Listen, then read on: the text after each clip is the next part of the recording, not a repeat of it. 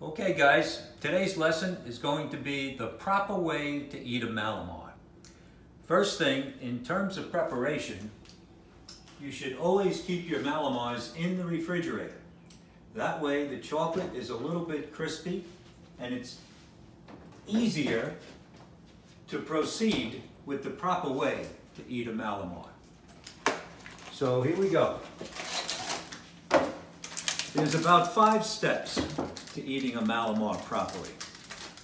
The first step is you take your thumb and you depress the crown of the cookie, and that causes the cookie to crumble a little bit.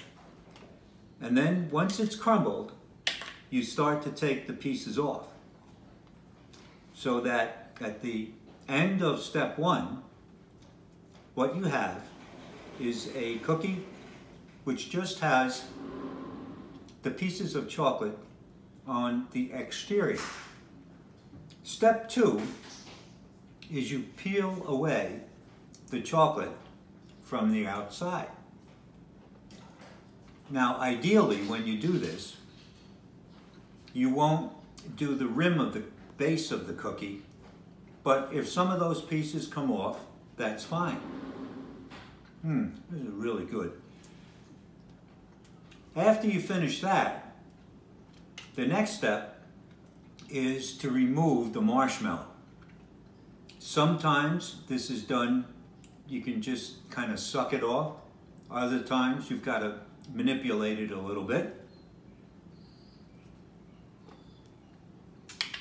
But after you've done that, you have a pure cookie just surrounded by the base.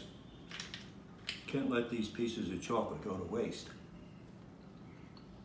The next step is you peel away the rim. And you can do that taking small bites. Now you're left with just the base of the cookie. You have 2 options here. You can eat the whole thing right away, or what I prefer to do, because I like to extend this process, you nibble around the outside. After you complete that, this is what's left, and you can pop it in,